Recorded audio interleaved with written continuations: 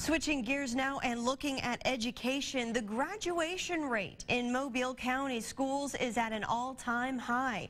But now, so is the number of schools labeled as failing by the State Department of Education. News 5's Emily DeVoe looks into why that number is growing. The percentage of high school graduates in Mobile is soaring, up to 86% in January from 70% just 4 years ago. So when the state released their list of failing schools this week, at a glance, it's surprising to see a record number of Mobile schools on the list.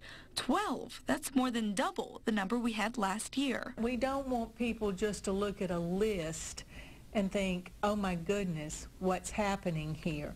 But that through being involved in the schools all year long, they know the effort that's being put into student achievement. Superintendent Martha Peak says part of the reason for the high count is the fact the criteria changed. Schools like Denton and Mobile County training schools are regular on the list because the criteria used to include schools who fell in the bottom 6% of the ACT Aspire scores for 3 of the last 6 years. This year, that changed to include only results from the 2015 test alone. This is really a post-mortem in that this is last year's data.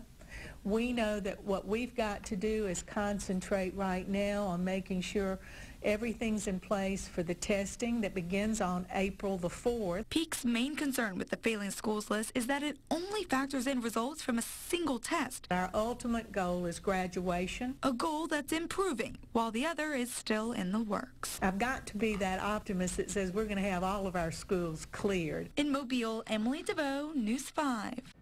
To see if your child's school is on the list, you can head on over to our website, WKRG.com.